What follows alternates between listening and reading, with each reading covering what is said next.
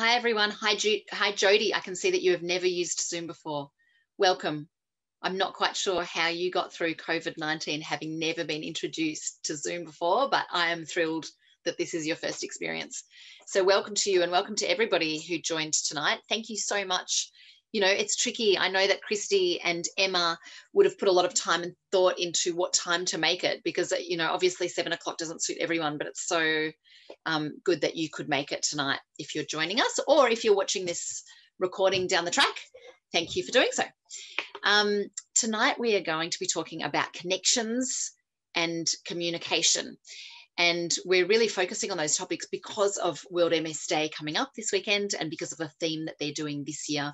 If you have had a chance to have a look at the MS International Federation website, MSIF website, it has a lot of fantastic information on that website, and it might be a great place to go if you're interested in seeing what else is happening around the world for MS Week this year, 2021.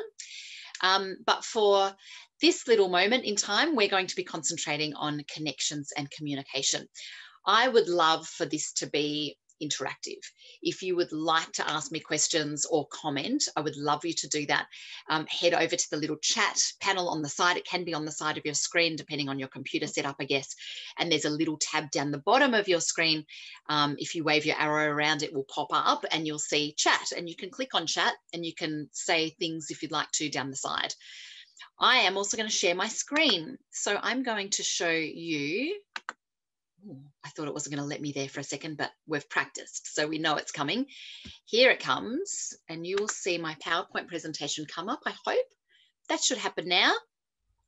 I'm going to make it the full-size PowerPoint presentation in a sec, and what I think will happen is that my head will become smaller on your screen and maybe push over to the side, and the presentation itself should, oh, there we go, should be bigger. So what I find that I do is I move the little screen of myself around to avoid getting in the way of the writing. You can do whatever you want. You can push me right away so you don't see my face and just concentrate on the PowerPoint slides. Or I think you might even be able to make it bigger so you see me bigger and PowerPoint slides smaller. I don't know. I should stop talking about it. Here we go. We're talking about connections and communication in MS today. So firstly, I wanted to introduce myself and tell you a little bit about me so that you have a bit of an understanding of as to why I'm so passionate working in the area that I do. So I'm a psychologist. The business that I run is called Focused Health Psychology. I only have one other psychologist that works with me. Her name's Siona, and she and I both have a specific interest in working with people with MS. That's the main part of the work that we do. Sometimes we work as psychologists, you know, in therapeutic counselling setting with support people in relationships with people with MS, maybe the children of people with MS. But most of our work is focused around the neurological condition, most of it MS. I am interested in this area because I was diagnosed with MS in 2001. I had finished a science degree. I had done my postgraduate diploma in psychology, and I decided I wanted to continue on and do a doctorate in health psychology. My parents said maybe I could think about getting a job, but I decided to continue on with my study, and I wanted to look at health psychology, become a psychologist in the area of health psychology, because I was interested in how physical health and psychological health are connected. I didn't know anything about MS at this point. I just wanted to do my study in this area. And then I was diagnosed with MS in that first 6 months of being in this degree at university, and I hadn't figured out my thesis topic yet. So I took a little bit of time off, tried to get my head around what a diagnosis of MS means, because that's not an easy task, trying to get your head around that. And then I decided I was going to do research into this area. I really wanted to be able to do some research where at the end of the research, I could print a brochure, and that brochure could be handed out by neurologists to people newly diagnosed to tell them what coping strategies they needed in order to cope with this diagnosis. That's what I really wanted to be able to produce. So I looked at people newly diagnosed with MS, and the coping strategies that they reported were fantastic or were terrible for them in the first 12 months following diagnosis. And it won't surprise anybody on this webinar to realise that there is no one brochure that can be printed because everybody diagnosed with MS is different, and each of those individuals have their own unique set of coping skills and strategies. So that's what I learned during my very long, drawn-out research career doing this research, that everybody is different.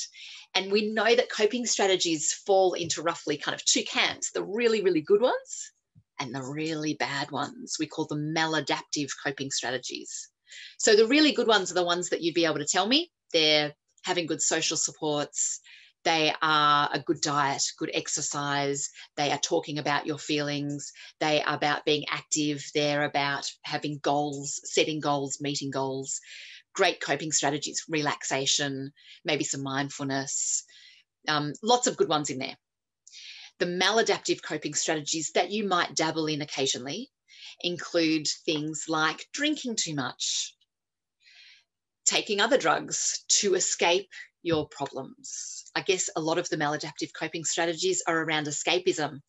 What we're seeing, interestingly now, to go right off topic, interestingly now we're seeing a lot of people engaging in things like gaming.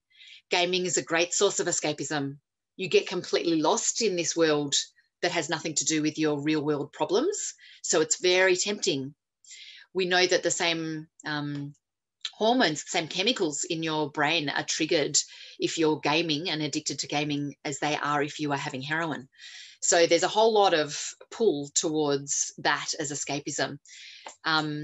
Anyway, they're the not so good coping strategies. So I did some research into them. I should stop talking about that. And really loved what I learned. I mean, nobody can argue that MS is a tremendously fascinating disease. It affects everyone so very differently, and people cope with it differently as well.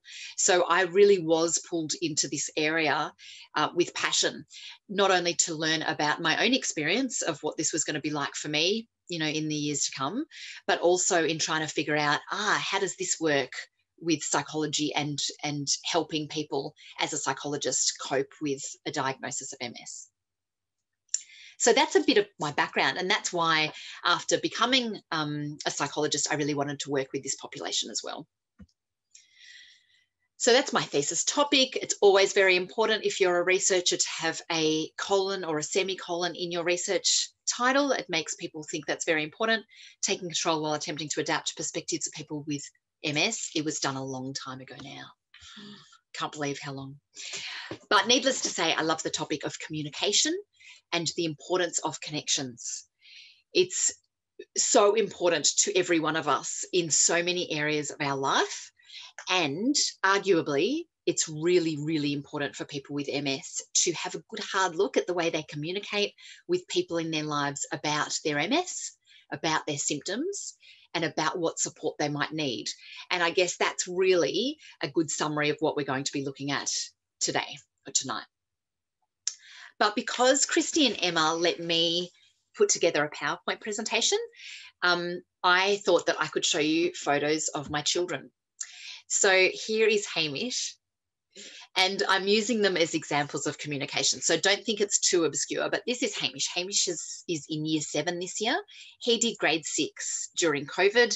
And as some of you know, I'm based in Melbourne. We did it tough in terms of homeschooling last year. Hamish was a sports captain in grade 6. He had done his best for his whole primary school career, he tells us, to head towards the ultimate of being a sports captain, a house captain in grade 6, and he got it.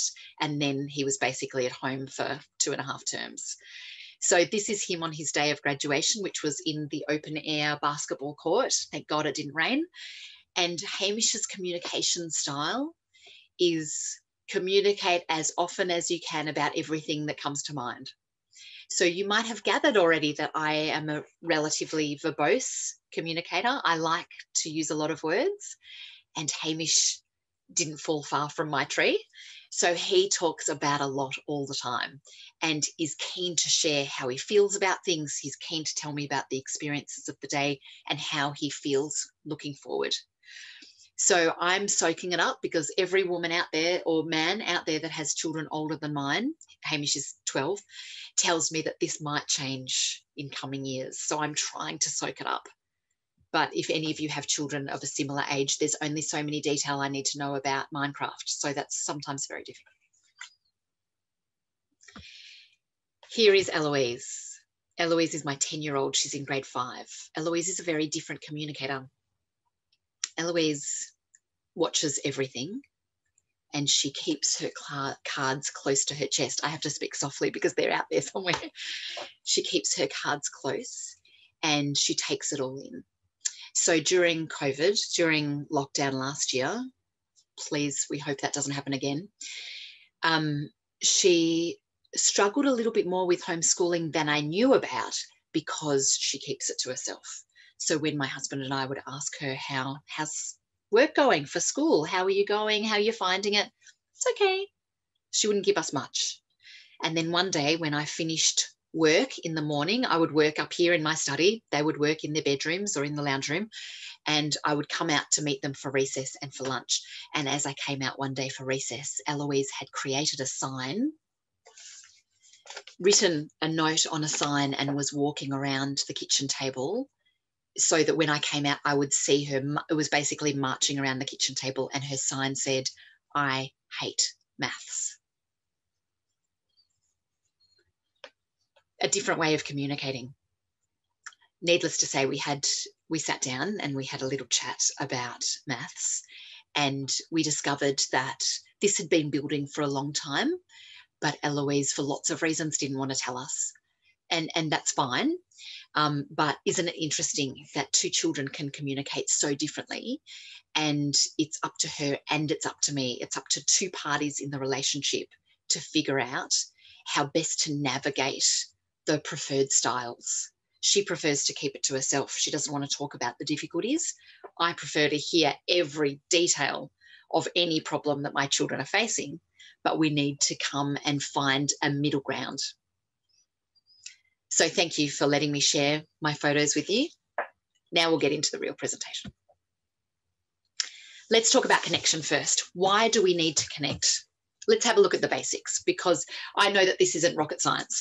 We need to connect because for the basic human need of transferring of information, we need to connect with other human beings so we can let them know what we plan to do, where we need to stay safe, how to discuss concepts of great importance. We need to share information as a base level. Primarily, if you really go back a long, long way, let's go back to the caveman, we need to connect, we need to share information to feel safe. We need to be part of a community. We need to be connected so that we know that we're in a pack. Essentially, if we take it right back, we're in a pack of people that have got our backs. We're looking out for them, they're looking out for us. So these are the big kind of fundamentals of why we feel the need to connect. And of course, as we know now, it's for social health, it's for emotional health and psychological health, and we group all of these things and more under that big banner that is mental health. It is imperative for us to have the right amount of connections for us. So don't get me wrong, I don't think that everybody needs to go to big, loud parties every day of the week. I don't think that you need to have 50 close friends. I don't think that you need to be on first name basis with all of the neighbours up and down your street. But I think that human beings need to have significant and genuine connections with a number of other human beings, not just one important person in your life, but a number. We need a bit of a spread. Not only because if something happens to the one important person in your life, then you're left with no one. That's not good. We need to spread our social resources around a bit, but also because it keeps us feeling connected and needed. It's not just about other people providing us with support. It's actually really important for most human beings to feel as though they're providing support to others. And it's important for us to consider, even if we feel like we can barely get up in the morning, even if we feel like we are super depressed, super anxious, super unable to do what we would like to be doing, one of the best things you can do to maintain a good sense of resilience and to maintain a good mental health status is to be actively engaged in providing support to other people. Gee, Zoom's hard, because I'd love to know if people are nodding or if they're going, oh yeah, I've heard that before, or yes, you know. So I hope that you're with me. I hope you're with me in what I'm saying. So how do we typically connect with other people? Well, of course, traditionally it's always been face-to-face. And yes, back in the caveman times, there were very few other options. Maybe a good yell, a cooey through a valley, maybe not over a mountain. I don't think cooey works that way, but across a valley, sure. But face-to-face is the big one. And I have always loved face-to-face meetings. I'm one of those people that really doesn't like talking on the phone to friends. You know, you've got some people in the world that they have an hour conversation with their mum every night, or they have 20-minute phone calls with 5 of their friends every day. I am not that person. I am the person that says, oh, hey, why are you calling me? Like, if you want to talk, can we meet for coffee? Like, I'm not doing this on the phone. I prefer to see facial expressions. And obviously I use a lot of hand gestures. So I really communicate well face-to-face. Telephone, of course, this is another way to connect. And you can get used to it. You know, when my parents-in-law live in South Australia, and we can get used to telephone and making meaningful connections in all sorts of ways if we are made to, if we can't catch up face-to-face. Here is Zoom. I had to put it as number 3. It has transferred my view of providing therapy to people. 2020 was a very, very interesting year of adapting and pivoting and all the speak that the politicians gave us. But boy, it's worked. And of course, with Zoom, you can see all of these ridiculous hand gestures that I make, and my face and my smiling, and hopefully my concern and my care, particularly in relationships that we've already had that face-to-face contact with. You can quite easily slide into Zoom. Once you get your head around the technology, it can work quite well. Social media is an interesting one. For so many reasons, because we can connect well on social media, but it's not always the most health promoting way of connection. I talk to lots of people in my work who have a fairly tenuous relationship with Facebook. They find it either great because they are able to connect with family or friends in ways that they wouldn't otherwise connect. And I have some people that find it very highly anxiety provoking and really difficult to navigate, because a comment on Facebook can be taken a million different ways and is often taken in a way that maybe it wasn't intended to be. Or, dare I say, an absence of a comment can be really detrimental to someone's mental health, even if somebody didn't intend to not comment, they just didn't see the post. You can tell how old I am by the fact that I use Facebook as the example. My children reassure me that that is the old person's social media. So you might all be out there on Snapchat, Instagram, things that TikTok. I'm not on TikTok, but my son is on. I know it a little bit, but I don't really get it. Snapchat, I'm trying my hardest. The filters are fun, but I don't really know how to connect with people over it. I don't know. You can tell me about that if you want. I can see people commenting, actually. Let me just have a quick chat. Oh, yeah. Oh, good. I've had to bring up another little window just so I can see what people are saying. Yes, you're nodding. Thank you, people. Yes. No, I'm not doing another PhD topic of gaming for people with MS. That's too scary. Thank you. Just another PhD that gives me hot flushes or cold sweats just thinking about that kind of research. Yeah. Oh, good. You like Facebook to connect with people you knew from the Northern Territory. Brilliant. And I think that's Facebook in its finest form. You know, when you're really connecting with people that you've had meaningful relationships with before, that you can stay connected with through Facebook or any of the other ones. Now, I've brought up the little dot point there of peer support groups. So see how our connection and our communications presentation now is moving into more of an MS focus. Like, let's start talking about connections because we have MS, or despite having MS, or to help us with support because we have MS. Let's go there. Peer support groups, amazing to connect with other people who have a lived experience of MS. Does that mean that they'll have the same symptoms as you? Of course not. Does that mean that they'll have a better understanding of how difficult it is to talk to other people who don't have MS about MS symptoms? Yes. Yes, it does. Most people I've found in peer support groups, they have this ability to provide quiet understanding and support without trying to fix it. Not trying to fix it, but just having a presence, just hearing you, just being able to say, yes, that sounds tough. That's a big deal. It can mean an awful lot. And we also connect through shared interests. So we connect in a variety of ways with people intentionally, but we also connect with people who we wouldn't necessarily intend to have made a connection with. So if you play a particular sport, if you've got a hobby, if you're a school mum, or if you go to school yourself, or if you go to a workplace, you are forming lots of connections with people incidentally, maybe, and by design. And in society, really incidental ones. But they can be often very interesting connections, can't they? If you bump into somebody in a car park, if you are in a shopping centre and you happen to be watching a particularly interesting, something happens that's a bit out of the blue and the person next to you is watching the same thing and then you make a comment to each other. I love those connections. I love those little shared moments where you're never going to see that person again, but the two of you had a moment because you saw, I don't know, the child in the trolley or somebody doing something funny, or we connect a lot. Why do we communicate? To navigate our world, as I've said before, to share with each other. So there are great communicators in this world. There are people that talk a lot. There are some people who don't say much but communicate so beautifully and so well with minimal words. My husband is like that. I just talk and talk and talk and talk, and he just sums it up in like one perfect sentence. He gets very tired just from listening to me. We communicate so that we can understand what's going on.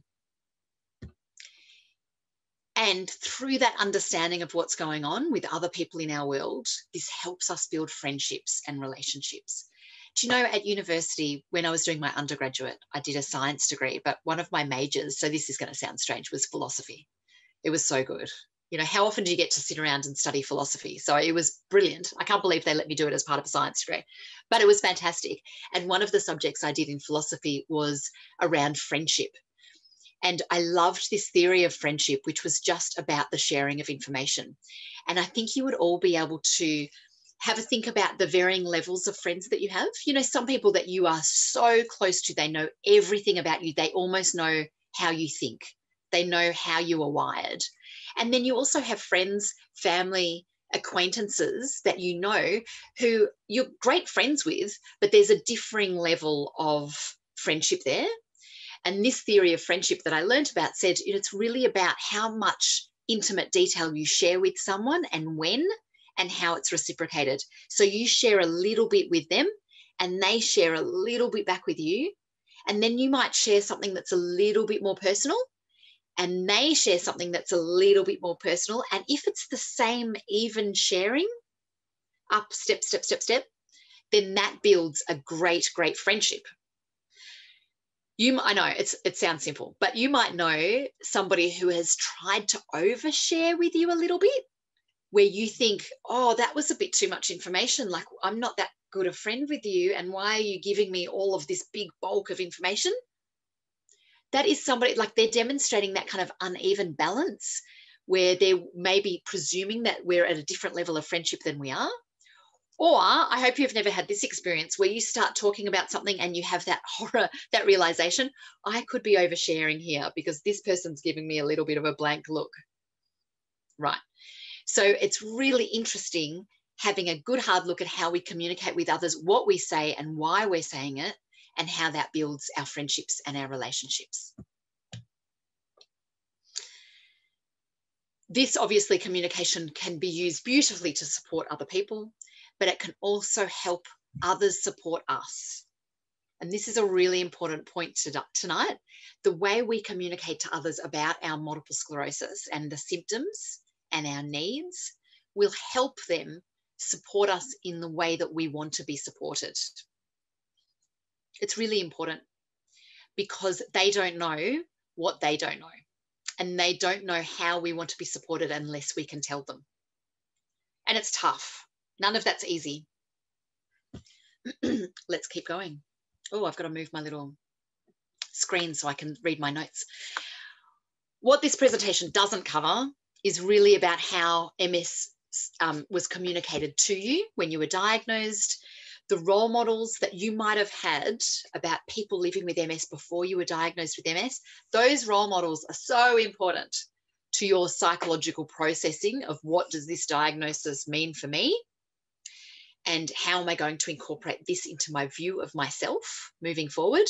Role models, people that you knew that had MS before you were diagnosed with MS, are incredibly important, but we're not going to cover that today. That's for another webinar another time. Also, we're not going to look at the communication that you get about MS through various channels like Google, blogs, research. And the importance of communicating well with your health professionals is something I am super, super passionate about. And it is also another topic for another time. But how we choose to communicate our symptoms to health professionals, particularly neurologists, often MS nurses, and now with people's involvement in the NDIS, all of a sudden people with MS have so much more involvement with allied health professionals, which is fantastic. And support workers, but we really need to be mindful of how we communicate with them as well for best outcomes for us and for them. So that's for another day as well. We're not going to be looking at the communication difficulties in MS in terms of the biological difficulties, you know, the motor difficulties with speech disturbances, and it's getting late at night, so you never know what kind of slurring I'm going to be coming out with, but it can happen. Cognitive dysfunctional word finding. Now I'm going to put pressure on myself to make sure I find all the right words. And fatigue. If you are somebody with MS listening tonight and you have fatigue in your life, you know just how impactful it can be on your communication towards the end of the day or your communication at the end of a long week. So communication difficulties are real for people with MS. I'm just going to have a quick look at the chat because I think other people might also be talking about these communication problems. Yes. And I'm not going to read that all out. And I actually think you can probably all read them as well. Yes, in your jammies. Oh, good on you. Emma's watching in her jammies. I think that was Emma saying that. Okay, I'll stop looking at that and I'll keep going, or we'll never finish. What are we looking at tonight? Communication by you about your MS to the people that are most important to you. That's going to be the bulk of the messages for tonight. Now, I'm going to use the word partner a lot. That's annoying if you don't have a partner. But what I want you to put in the place of that is just the person that you love the most, the person that loves you the most in the world. It could be your flatmate, the person you're closest with. It could be your child, adult child, if you're talking about what I'm going to be talking about. It could be your best friend, your neighbor, your cousin, anybody. But I will often use the word partner. So think about the person that it's most important that you are communicating well with. That's the person we're talking about tonight. And then we're going to drop down into friends, acquaintances, employers. And I also thought it would be a good idea to have a look at how do you communicate with the people that tell you that they know the cure. And like maybe if you just exercised more, you wouldn't be so tired. Or if you get on this diet, can you hear the tone in my voice? If you get on this diet, you'll be fine, because my neighbor has MS and she's fine. Gee, I hope that people are nodding as well with my use of sarcasm. But sometimes it's important for us as people with MS to have a think about what are the messages I need to remember when the next person at the Christmas party or the barbecue or the family catch-up or a random person in the supermarket decides they need to tell me how to cure my MS. It might be a good idea for you to have a couple of strategies at the ready. And that's where we go for strategic and effective communication. That's what we're looking at tonight. That's what we're hoping for. So let's start by saying, if we look at the partner relationship, if we look at the relationship that's most important to you, I want you to have a think about this. MS is in the relationship. It just happens to be in your body. Happens to be in your body, not the body of the person you're in the relationship with. It's in your body. But MS is impactful. It is a big deal in the relationship. It's a big deal for both of you. Communication is therefore of utmost importance, because if the MS is in your body, you're the one that has to communicate it to the other person that doesn't get to have it in their body. That's a weird way to say it. I'm sure they don't want it in their body, but they don't have it. So they don't know how these invisible symptoms are impacting on you today, now, yesterday, tomorrow, how you feel they might be next weekend when they're planning that massive party and having everyone at your house. They don't know your fatigue levels unless you share that with them. We're looking for strategic communication. We're looking for effective communication, not comfortable, because it's not comfortable to be telling our partners that we are so tired and we can't even fathom the idea of a party next weekend on Monday. Nobody wants to be that person. Nobody wants to say it. But it's not very effective if we don't communicate with them everything that's going on in here, which is the invisible stuff.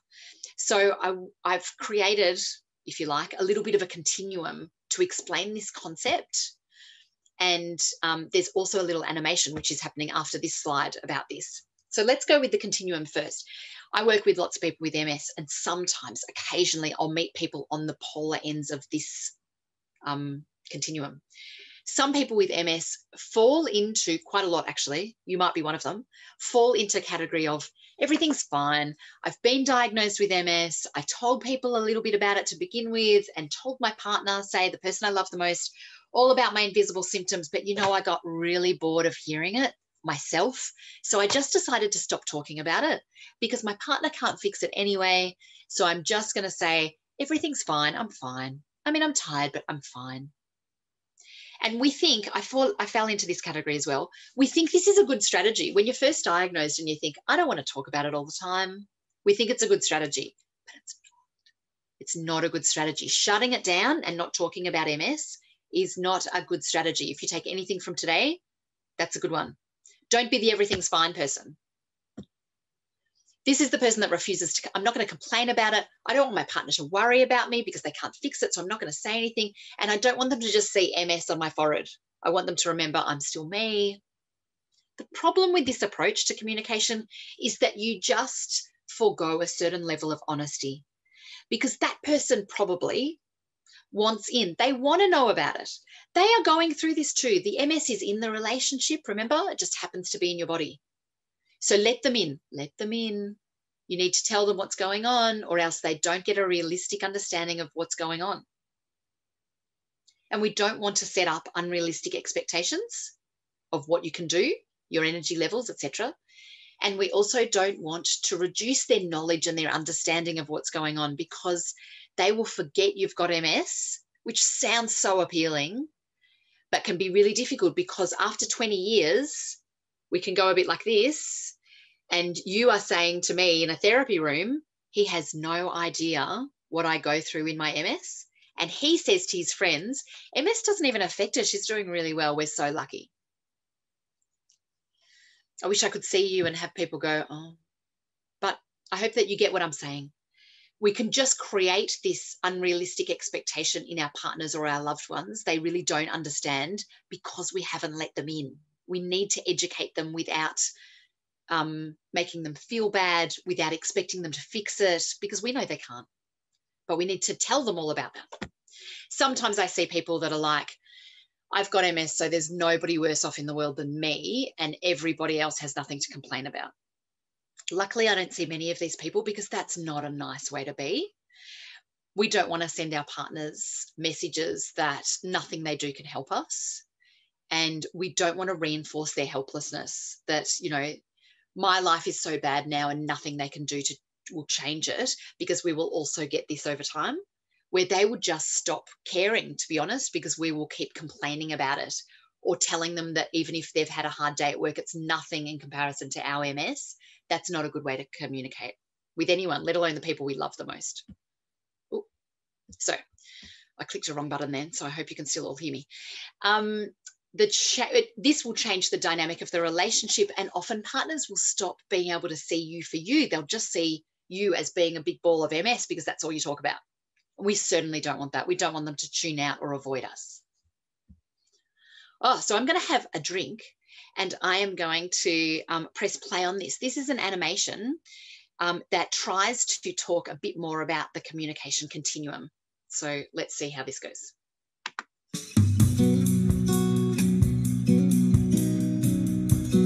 After you were diagnosed with MS, you might have left the neurologist. Oh, office, told your family, called a few friends, disclosed it to your boss, and posted it on social media. A problem shared is a problem halved, right? Or you might have left the neurologist's office and gone home. Your diagnosis of MS is private, and you don't have to share it with anyone, right? By the time you have had MS for 12 months or more, you have set up a pretty solid communication style about your MS with the people you love most in the world. The MS communication continuum suggests that everyone with MS falls somewhere on the continuum regarding how they communicate their MS symptoms and concerns. On the left-hand side is the person with MS who says nothing about their symptoms to the people they love. This guy thinks, what's the point in talking about it?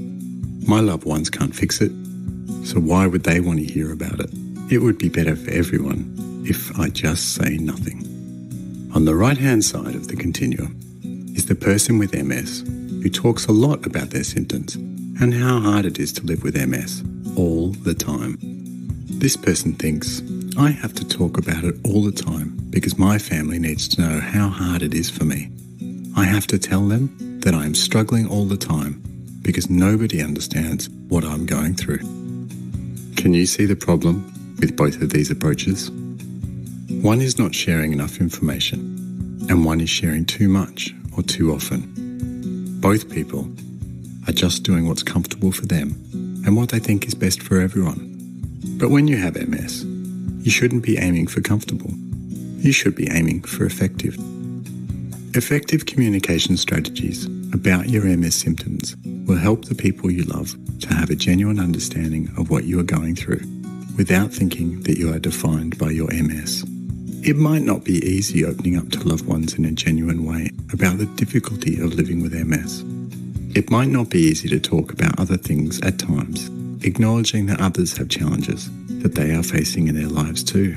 But it's really important to aim for effective communication when we live with MS, so that we don't isolate ourselves by not sharing the right info with the right people, and so that we don't end up pushing people away by oversharing our personal MS information. Examining where you sit on the MS communication continuum can help you aim for effective communication with the people you love so that you can get your head around MS.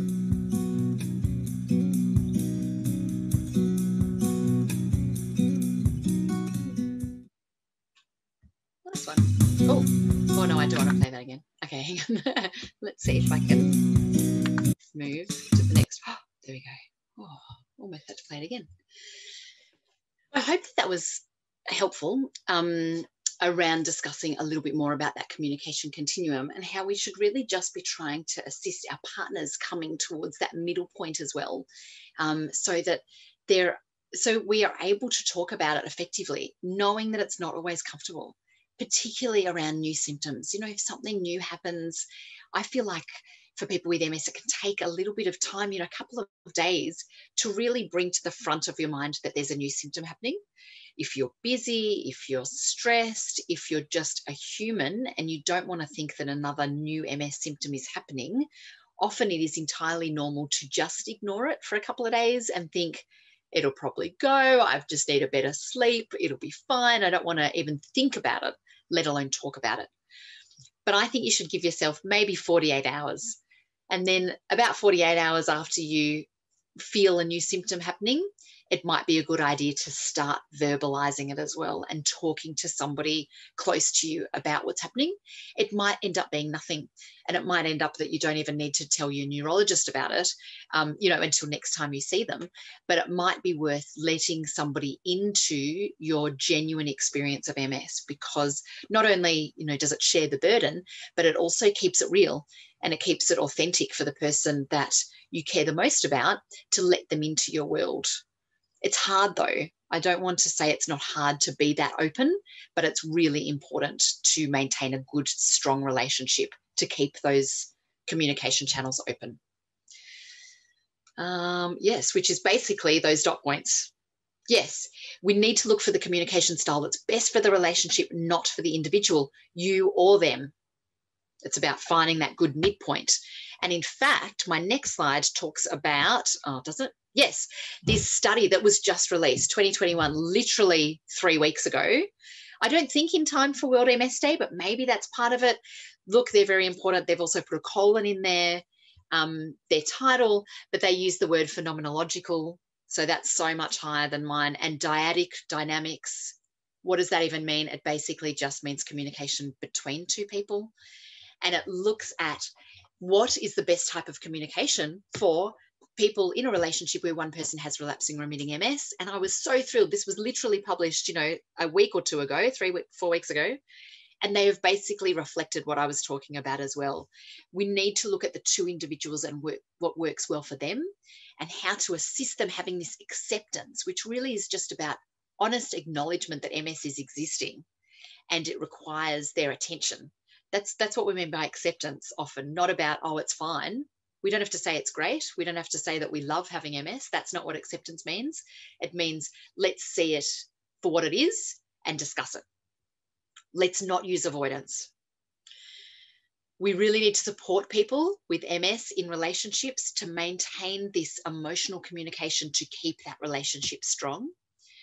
And the results of this study demonstrated the importance of supporting the couple before those avoidance strategies kick right in and you end up with that 20-year relationship where one person goes this one way and one person goes this way. So it's true to say we need to avoid the avoidance communication strategies. We are not aiming for this. We are not aiming for people to get better at reading our minds. As much as we know our partners or those closest to us can with a shift of an eye, they know exactly what we're thinking. We don't want to rely on it. Actually, using your words is a better way of expressing yourself. So who else do we communicate with? 7:44.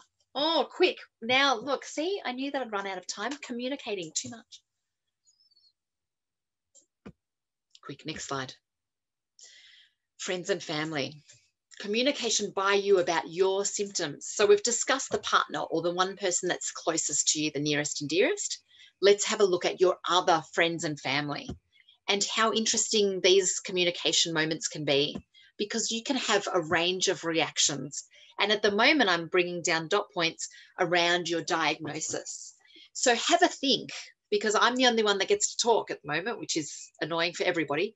But have a think about your friends and family's responses. Did you have anybody that was overly upset, where the tears were flowing, at a different rate maybe than yours, where it was really disproportionate amount of sadness that was pouring out of them that maybe you were a bit shocked by?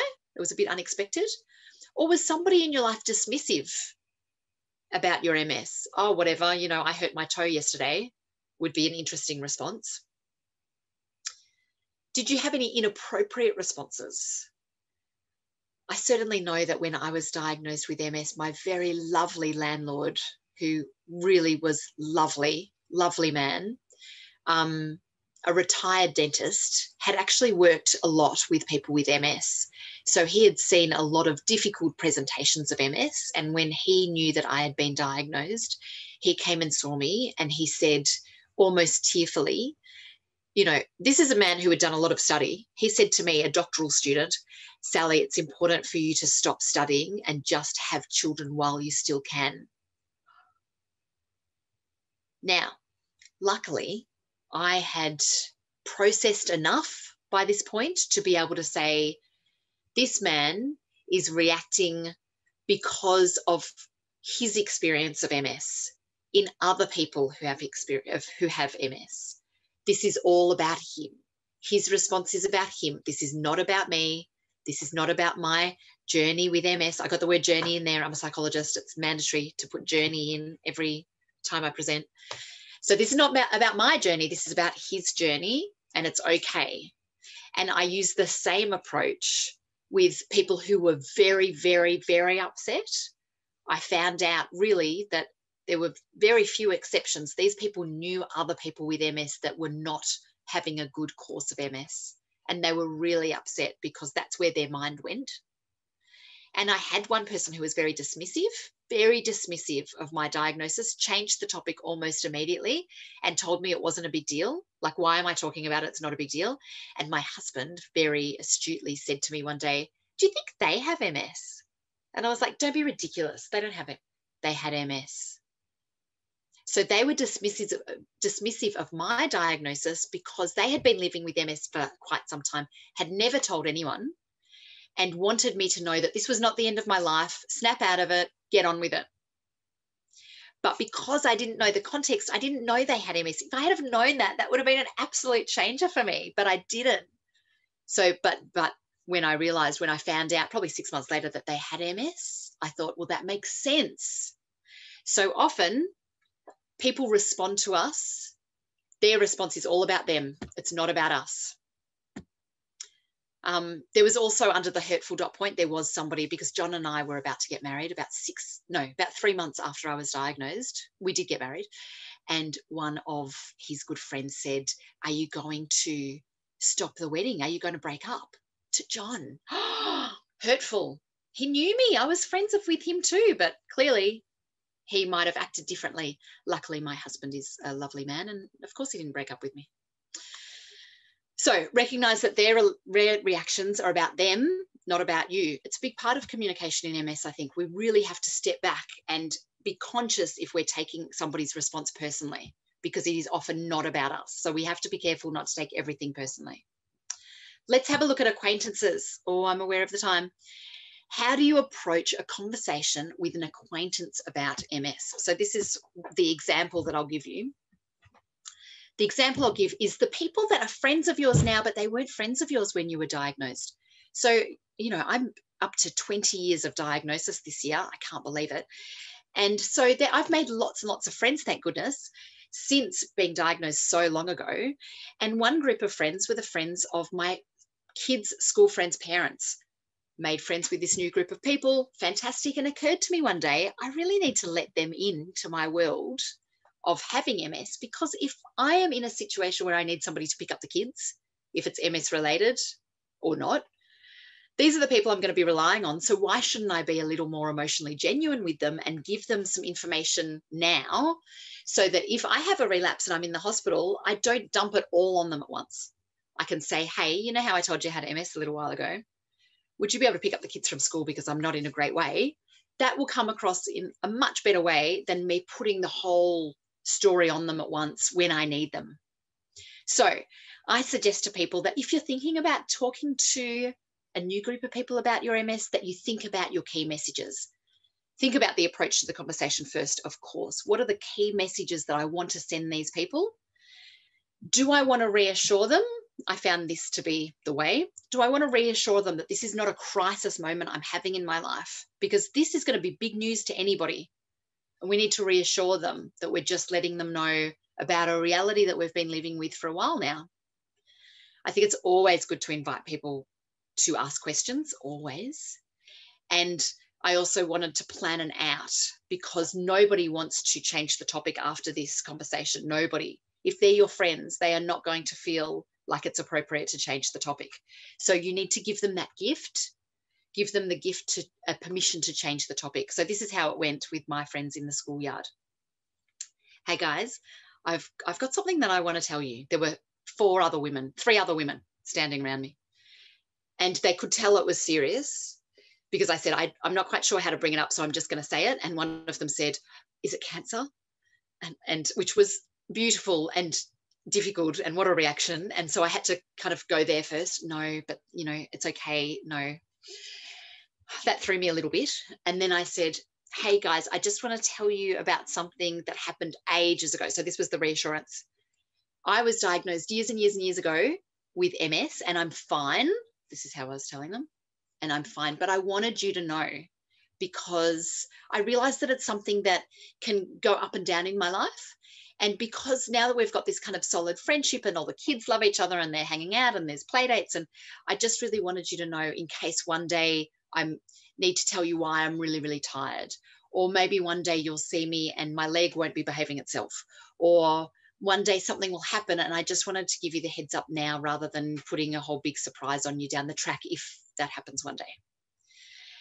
And everybody was really nice. And I said two things actually that I didn't put down here.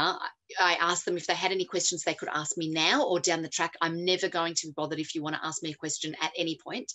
And I also reassured them that this is not a secret, because some of you may have had experiences where you've asked somebody to keep this a secret. Please know it very rarely works. And it's not because people are mean, but because sometimes they're well-intentioned people that think sharing that secret would be a good idea. And maybe it's not a good idea, but once you say something to somebody, it is then their information to share. You need to view it like that. If you tell somebody something personal about you, it is then their information to share with whoever they want. So I made it clear to them, this is not a secret, and I have told my children know. So if you want to tell your kids, then don't tell them to keep it a secret from my kids, because it's all open. I also said, look, I haven't told everybody in the school community, just to let them know it's not common knowledge, but I'm not going to be bothered if you talk to other people about it. And then when I thought it was kind of appropriate, people had asked a few questions, but then everybody was just looking really uncomfortable and they weren't quite sure how to look at me, but they were all looking at me with that kind of uncomfortable sympathy, even though I was like, I'm fine. It was a long time ago. I thought I need to give them a gift, which was, let's change the topic and talk about your daughter's netball game on Saturday. And I did it in quite a way that everybody came on board and started talking about netball so we could move through a very uncomfortable moment. Because it was a really effective way to communicate with people who were going to offer me great support in the years to come. So it was important. And I think they all really appreciated it, actually, because it shows a demonstration of honesty in my relationship with them and that I trusted them as my friends. It was nice. How do you communicate with employers? It's really important. I'm now just going to have a quick look at the chat as well as doing this. Yes, I'm glad that you've made comments down there. Thank you, about what people have tried and the communication that you've been subject to, maybe, or the moments that you've experienced. Employers are a different group altogether, and I am not an employment lawyer. I'm not somebody that works at an employment support service. However, you'll see down the bottom, I've included the number for Multiple Solutions, which is an employment support service that work throughout, I think, South Australia and Northern Territory. And they're linked very closely with the MS Society. I think I'm saying the right things. So please call them or the MS Society directly if you want to discuss anything to do with employment and disclosure of your MS or your symptoms with your employers. It's the best thing to do before you broach your employers about this kind of topic. But in conjunction, I would want you to think about some considerations, to have some considerations. Why would you be sharing this information? Because I am not for or against sharing your information of having MS with your employers. I think it is brilliant sometimes, and I think it's a mistake other times. It is so individual. So I would want you to think, why am I wanting to share this information with them? Is it because I need immediate support? I need my desk to be closer to the toilet now because I'm having accidents and I need some help? Or I can't do another summer without air conditioning, so I need to speak to my manager about my symptoms and my need for air conditioning, so I need that immediate support? Or is it a bit like me talking to the school mums? I just want them to be prepared for the future if something happens. MS is fine in me now, but I want you to know as my employer that this is a chronic health condition I've been that I've been managing or living with for years. I don't anticipate it impacting on my work, but I want you to be aware just in case something comes up in the future. I think sounds really good, but it's very, very unique. Every individual needs to seek their own guidance around this and to know that they're talking to their employer about it appropriately and for their best interests. I also want people to have a think about, what are their desired outcomes? Why would you tell your employer? Have a good hard think about, why is it that I'm telling them? And what is it that I want them to give me after this meeting? Do I just want them to pick up a pamphlet and read a bit more about MS? Or do I want them to come back to me with a solution, with a remedy, with an air conditioner? What is it that I want out of the meeting so I can be super clear with them? So once again, I want to suggest that you look to the resources that are available to you if you're considering upping your communication with your employers about your MS. Oh, I did not mean to stop sharing them. Not a technological wizard. Oh, hang on. Here we are. Are we back? No. Hang on a second. What have I done? Share again. It's coming. I'm working it out. There it is. Okay. So we are now, I pressed a button I wasn't meant to. Have a look at people who have the cure. So let me know, please, if that's not working, but I think it is. People who have a cure, look at all these top points. I really think that we should all plan for this, because we will all in our lives come across that one person that says, my boyfriend's cousin has MS and this is what they did. And it will either be they, ate 6 oranges a day and they are now completely cured of MS. It'll be something really out there, or it will be something like they're on, I won't name drugs, but they're on a particular infusion. And since they've been on that infusion, they've just completely cured themselves of MS. Whereas if you're on a tablet or an injection or the other infusion or whatever, that's not going to work, because my boyfriend's cousin told me that nothing else works. Now, it's hard when you are having those conversations with people, because, thank you for telling me it's working, by the way, because it is really difficult to navigate those. What have I done with my screen? There we go. It's difficult to navigate those conversations, particularly if they're just a shock at the family barbecue where you weren't expecting them. And that's why I think it's really important to have those key messages at the ready. To know that when they talk to you about the cure, they're not interested in you. They're not talking about you. They're talking about them. They're having a conversation about something that they want to talk about. So I always encourage people to go with that, to have the conversation with them about their friend, and to be interested and to say, oh, that's really interesting that your friend had this experience. That's really interesting and fantastic that your friend had such great outcomes. And if you're pushed to it, you can say, I'm working really closely with my health team and we're pretty confident that I'm on a good course of medication, or I'm taking the appropriate steps to best manage my MS. But I'm really pleased that your friend is having that response and that great success. So to just kind of reflect back the story that they're giving you about their friend is probably the wisest approach to try to counter their somewhat aggressive attempts to convert you to whatever their agenda is about in terms of cure of MS.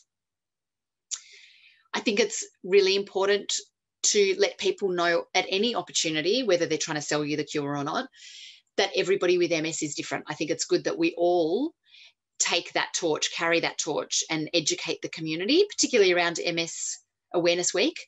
Everybody with MS is different. The symptoms are experienced differently. The treatments are different. The outcomes are different. The supports are different. The way they communicate about their MS is different.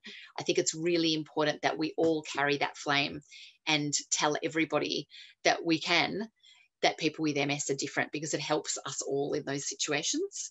And then just like with our acquaintances, I think it's important to plan it out. Here's an example. Yes, thank you for telling me about your friend's experience with the cure for MS. Isn't it interesting? Like, there are so many medications now for MS. I guess it's like the coronavirus vaccine. There are so many different vaccines being presented to the world. Have you got your coronavirus vaccine yet? And just bring them a question that's just changed the topic, and it brings them back to talking about them and not talking about your MS and trying to fix you. Everybody loves talking about the coronavirus vaccine, don't they? Or are we a bit over it? And then I've said call MS Connect. That's the wrong state. I didn't mean to say that. Call MS Society in South Australia and Northern Territory to debrief about those people, because sometimes it's important to be able to talk to knowledgeable people, which is the MS Society, around whatever cure is being sold to you on 60 Minutes or in the family barbecue. So at the end of today, 8:02, we're looking at communication style across a variety of connections in the community.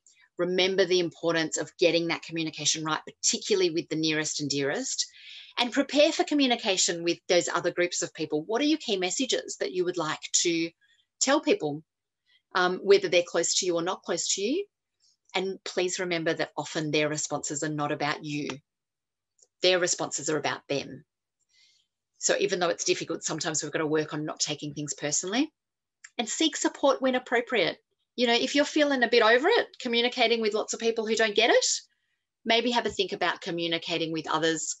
How to find a psychologist is a slide here. Please call 1-800-812-311, which is your MS Society number, or visit their website.